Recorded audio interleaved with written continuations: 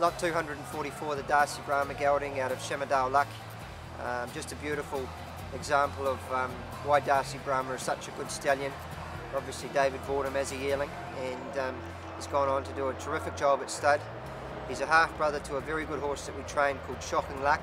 He's good enough to run second in the Waikato Guineas at Te Rapa, and then we took him to Australia and he won the Rough Habit Plate in Brisbane.